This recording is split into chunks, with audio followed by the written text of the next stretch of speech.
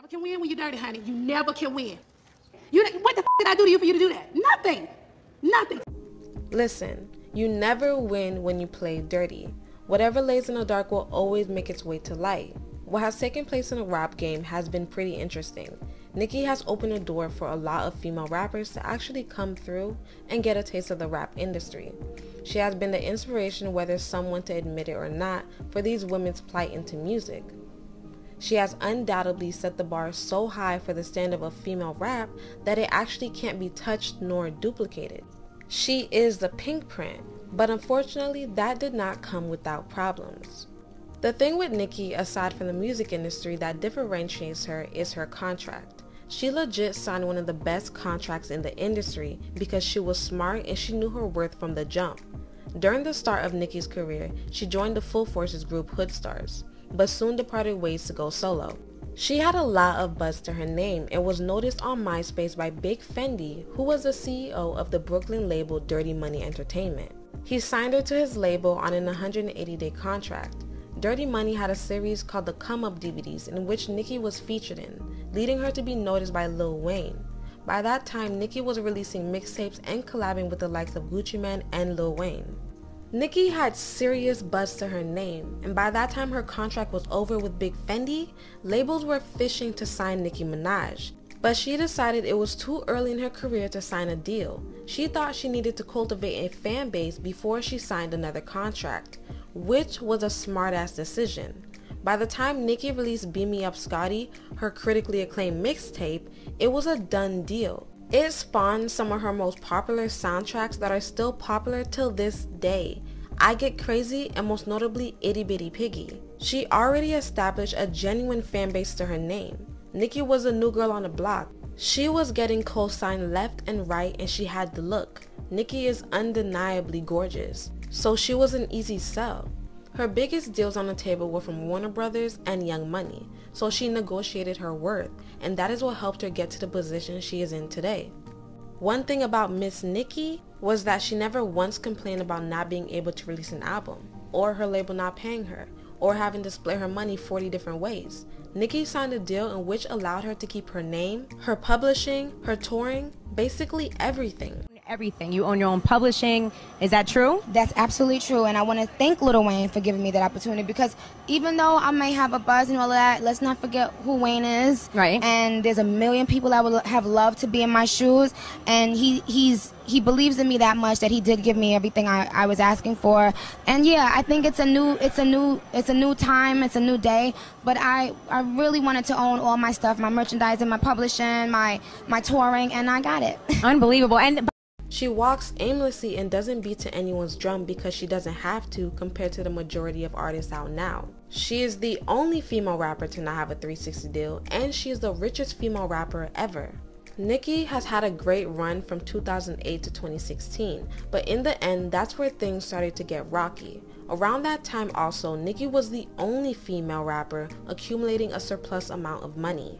So you have all these record execs watching Nicki grow more successful in every avenue, but they're not getting a piece of the pie. These CEOs saw the potential and money that was in the female rap game with Iggy Azalea.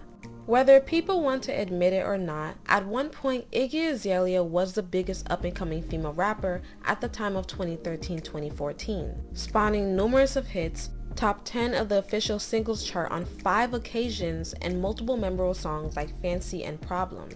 She had a nice little run, but it didn't last long. But that was the start of another female rapper even coming close to the level of success as Nicki. Nicki being the only female rapper for years. Once Iggy came up, there was immediate comparisons or competitions between them generated in the media, as they like to do with females, as if the two women couldn't just coexist in the rap world. But that could have been the reason record execs thought it would be a good tactic in order to create the next new female rapper. These labels sought to tarnish Nicki and her reputation. One thing about Miss Onika, she is a very strong woman. Being the only female in a predominantly male-dominated industry had to harden her exterior, but she still remained feminine and composed. Nicki is not one to bow down to anybody nor kiss ass to appease because she is self-made in all that she has done. She has taken all the right turns in order to be in the position she is in today. The unfortunate thing about being a female is people in power see someone like Nicki and her aura and either get intimidated or upset because she won't bend to their whim. As what happened with the Grammys, Nicki was not going to take the fault for her Grammy performance because they approved of it. The head of the Grammys wanted her to take the heat from the backlash and she opposed. If you need a further backstory, I made a whole video about it, so go check it out. But that's one of the examples that we know about. I'm pretty sure though that ain't the only man Nicki stood up to. So when trying to take someone down, what do? Step 1, you defame their character. If I'm being real, I don't really recall how everything started, even based on research. It was like one day everyone just hated Nicki, or Nicki didn't show love, or Nicki doesn't collab with female rappers, or Nicki has an attitude. It was just bad press all around. For example, the Britney Spears situation back in 2007. They harassed and painted Britney to be a crazy pop star. Michael Jackson, they painted him out to be a weirdo and a child abuser. By the way, a video on Michael Jackson's longevity will be released in the near future. That's just a few examples of the media going out their way to sway the public's opinions. So what makes Nicki any different?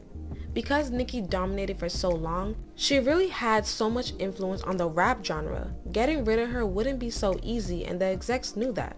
They were pulling strings left and right to make sure Nicki really looks like the bad guy. And y'all don't come for me, but Nicki, in trying to defend herself, did also play into this bad guy character. And what played into it was because nobody came out in defense of Nicki either. Industry friends, hip-hop moguls, even Lil Wayne. Nobody defended her. It seemed like a constant fight between Nicki and her fans versus everybody else, and Nicki's fans really ride for her. It's like the Beehive. You can't talk bad about Beyonce. No. But Beyonce doesn't even talk to us, so her fandom is the biggest, but she doesn't fuel the fire. The closest we got to see her fandom do something wild is like the Beehive flooding comments, or her fans throwing Beyonce CDs at Carrie Hilson. But the Barbs are legit crazy as fuck, because Nicki actually talks and interacts with her fans, so her fans feel like they have a deeper connection with her. Nicki wasn't doing bad for real, she just had a lot of bad press. Nicki was still doing features and dropping bars, and this is why I tell y'all, your fan base matters. I'll be breaking down Sheether in a minute, but between the time of 2017 when the hate train started to Nicki's career now, she never exactly fell off. Not every song might have been as likable, but she was still in the charts. Rake It Up in Motorsport, 2017. Barbie Tings, Chun-Li, Fifi, 2018. Hot Girl Summer and Tusa, 2019. Say So with the Speedbout, 2020. Seeing Green, Whole Lot of Money. Itty Biggie Piggy, a song from a decade ago, 2021. Do We Have a Problem? And her most recent #1, Super Freaky Girl. She has charted before, in the middle, and after her hate train ended. Where exactly did she fall off? And don't ever forget, they also blackballed her. Most people don't know, but Nicki was one of the prominent voices to fight for streaming, being a part of album sales for Billboard. In 2016, the RIAA now declares one album sale equals 10 song downloads or 1,500 song streams. Before, if a musician went platinum, that certification was based purely on sales, both physical and digital. It didn't matter how many times a record was listened to on Spotify or Apple Music. So Nicki single-handedly made it easier for artists to go platinum for streams in the age where nobody really buys albums like they used to. This also made it easier for artists to profit off of their music and for independent artists to actually find a level of success without a label push. Y'all, Nicki pissed them labels off, okay? Whoever was the top execs were not messing with it. Nicki has too much power, courage, and money to do what she feels like doing. And this was in 2015 when she was fighting this, 2016 approval, then 2017 hate train. So y'all do the math. Not only that, but because Nicki is such an outspoken person, whether she's right or wrong, she has upset some people. DJs have admitted to not playing Nicki's records on purpose. DJ Envy admitted this on air. So if you think one of the DJs on the top morning show is going out their way to do that, what does that say? And she has spoken out about being blackballed from radio. We N-words that's gonna come up there now. That's the problem. So all the that's the problem. Are all the DJs gonna form like Voltron and stop playing our records? I don't want y'all to absolutely. I'm gonna have a conversation with Self first. I'm gonna have a conversation with Self. They being honest on the microphone. But Emma, you from Queens. I don't care. Nikki, I got mad love for you. I want to tell you something. Really? I'm telling you in front of the world. DJ Envy is the only DJ blackballing you. Wait, play the beginning of that again, because I feel like she said something Envy. It sounded like she shouted him out as a blackball. I might drop a freestyle Envy, see? Yeah, she said every week. I'm like, freestyle Envy. Nikki, I'm not even joking with you. Envy, say what you said off the air. I thought I was the only one that didn't play her record. That's right. I mean, I think every other DJ's playing her record, but that's a shame. Y'all both from Queens. That is whack. They squashed out there. It wasn't whack. She went at something. She went at. But honestly, who cares? Like, this isn't a Janet Jackson situation. Nicki has a strong internet fan base. Like, who the fuck is turning on the radio?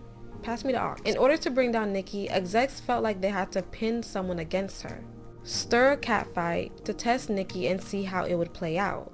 Lady LaSure is a British rapper. Atlantic execs wanted her to do a diss against Nicki for $250K. Is it actually true that you got offered $250K to write a diss track for Nicki and you turned it down? Yeah, it is, yeah. What? Are you only hearing about this now? I remember hearing about it at the time, but I've never had a chance to actually speak to you about it. Oh, yeah, no, literally, yeah. Genuinely, that's what happened. And that just came from me doing a cover of Look At Me Now, you know, Busta Rhymes. It went on World Star, and then like Atlantic Records was trying to reach out. Fast forward, I'm sitting down in front of this guy with my manager at the time, and he's just like, yeah, we basically want you to do a diss track to Nicki Minaj. This is after I've played him my whole like EP or whatever I've got coming out. And it's like he didn't really care about it. And I just knew something wasn't right. And I went away, I'm not gonna lie, I went back on the flight home, I was bawling, because I'm thinking, yo, this might be my only opportunity to get my mum a house. But yeah, I'm glad I didn't, because fast forward, then Nicki invited me to her tour. And so you always have to go with your gut instinct, man, and you integrity. still got Mumsy a house. And Cupcake the rapper was approached also. They were seeking females to attack Nicki, and they finally found someone willing to do it. Remy Ma in February of 2017 released Sheether, and it had social media in shambles. It was a brutal 7-minute diss track against Nicki, straight shots fired, but this was the first rap beat between females since Lil Kim and Nicki almost 10 years prior, so there was a lot of pressure on Nicki to come out and respond. And when she finally did, it was weak. The diss tracks that Nicki released, I feel like she tried to take the Mariah or Drake route. Saying she doesn't make diss records, only hit records, wasn't necessary. Nicki should have responded in Roman's Revenge manner, and she didn't, and it took a hit at her credibility. Remy, who is the girl's girl that she likes to portray herself to be, out of the blue releases this diss. The only issue is the timing of the diss was questionable. Remy in her interviews gets asked about Nicki quite frequently, and time again she never expressed she had an issue with Nicki, only love. Nicki even asked Remy to do a song with her and Foxy, but she declined. When I was working on the Pink Print, I wanted to do a song with Remy and Foxy, and I still have the song till this day. It was on a Diplo beat, but it was you know, super hood, like and hard, but like dope. But anyway, but that didn't pan out. Yeah, and you know, and I loved it. So she extended a handout to you for the Pink Print, but you didn't accept her offer. One of the main issues of this switcheroo was on the Breakfast Club interview. Remy even said it herself. The week before she released Sheether, she didn't have a problem with Nicki, then releases a track. But everybody brushes over the fact. You made us look stupid that day too, by the way. Really? Yeah, because I was actually texting back and forth with Nicki that morning, and she was asking me, she was saying that we were gassing up a problem between y'all two. And I was like, no, I don't even think Rim got an issue with you. I promise you, I said that day. He hit me, was like, yeah, I told him. And then an hour later. And I hit her back like, my bad, I didn't know. We're just going to ignore the week before that when I came up here and I distinctively told y'all and everybody else, like, nah, bro, like, everything's cool. Like, that's why I was telling her. Yeah, but, then I don't give a Can we talk about something? I understand that Nicki throws shots in her verses, but she's always done that, even when she was the only one reigning on top. In the 2017 featured songs Make Love and Swalla, she's suspected to be throwing subs. In Swalla, she said, I gave the bitches 2 years, now your time's up. Bless her heart, she throwing shots, but every line sucks. In Make Love, she said, all the way up, oh, you bitch the queen. Yeah, I'ma butcher this. I'm just gonna say it regularly. All the Way Up, Ooh, You the Queen Over Here, One Platinum Plaque, Album Flop, Bitch Where. But nobody wants to talk about numerous of shots that Remy was throwing at Nicki before she even decided to throw any shots.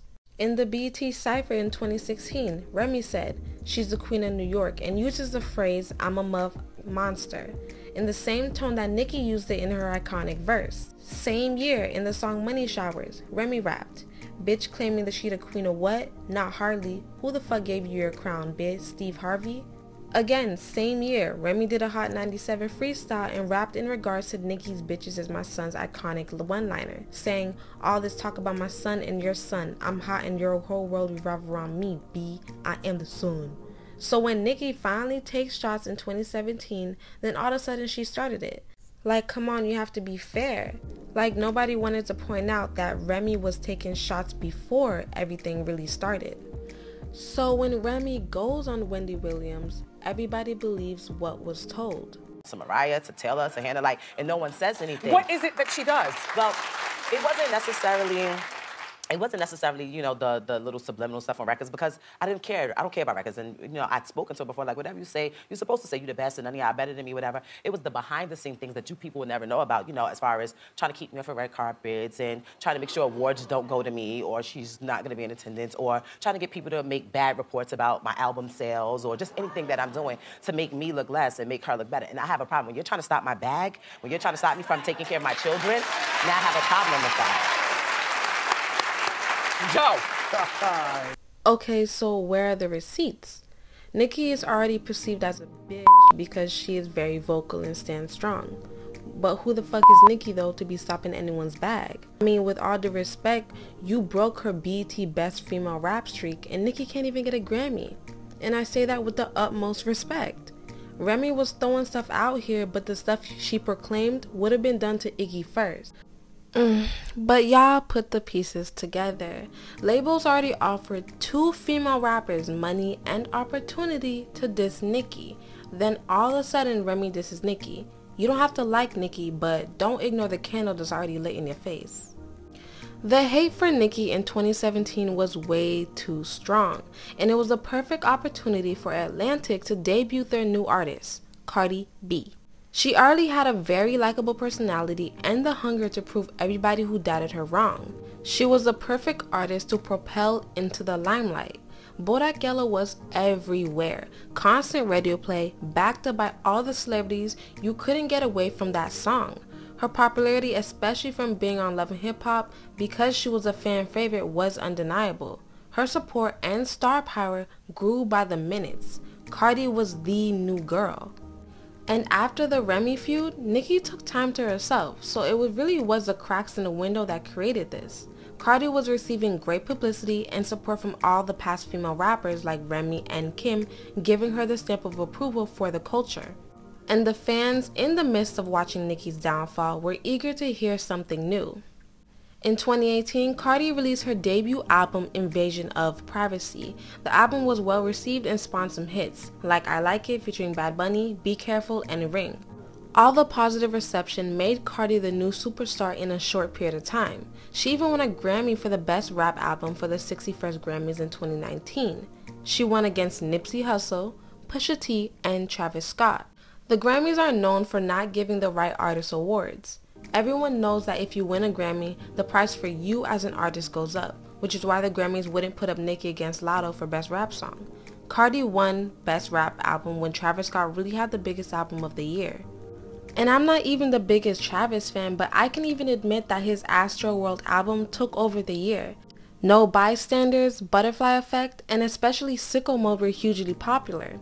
Cardi has remained successful and has generated an immense amount of hits even in the midst of Nicki and her beef. She's stayed on the charts, which is why I'm sure it left a bad taste in Nicki's mouth. Let's be honest, half the stuff that Cardi does, Nicki would not be able to get away with if she tried. Nicki has worked hard and upheld an image and standard. So to see people still continue to rally behind Cardi, despite all that Nicki has contributed in the industry, felt disrespectful.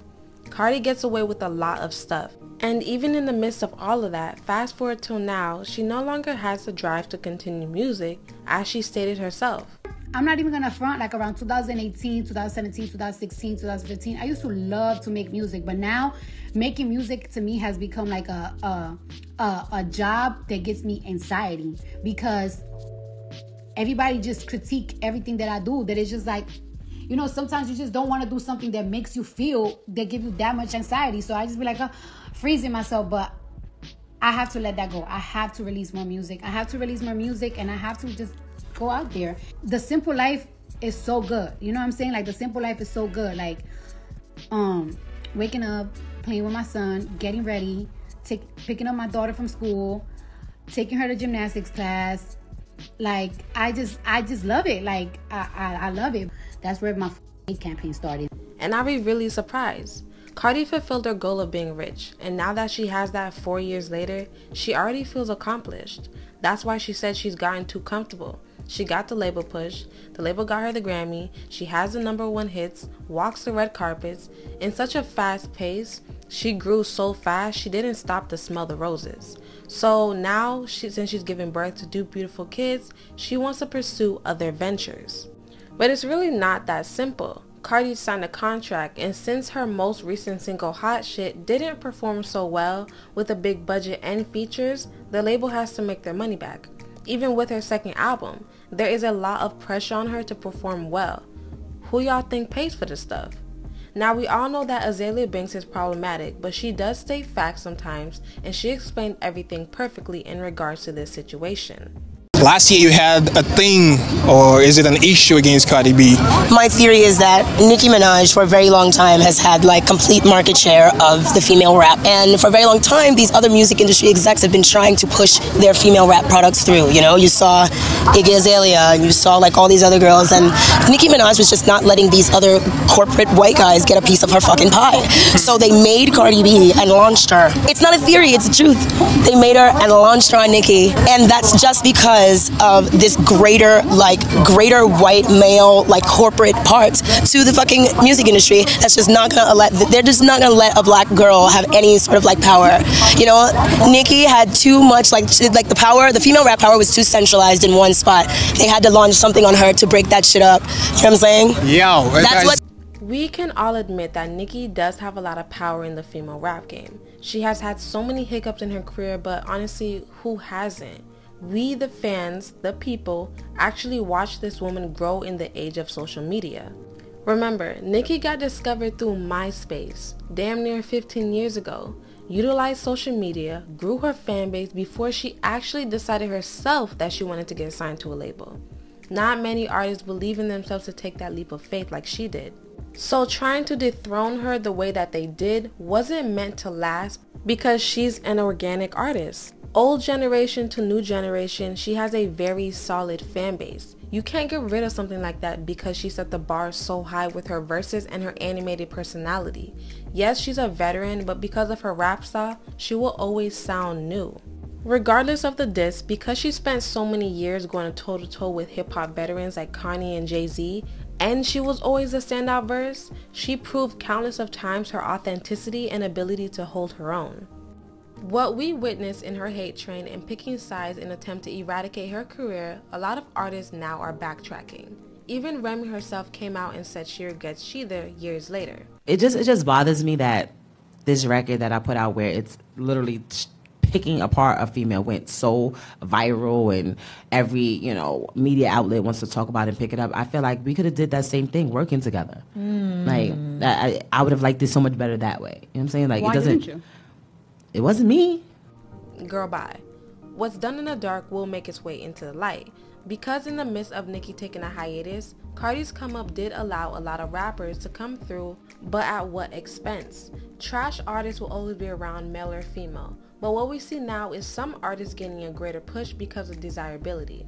So now because, like I said, Nicki has set the standard so high, nobody is sticking in the terms of female rap. And the ones that have immense potential have to work twice as hard. There seems to be a gray area. It's there, but it doesn't seem to be fulfilling. Because what we have now is people like Doja, who is a great artist, but because she's been working so hard, she's burned out. Then we have Meg, who had to take a hiatus because of her treatment from the Tory trial.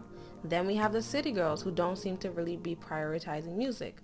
Then we have Cardi, who is scared to drop her album.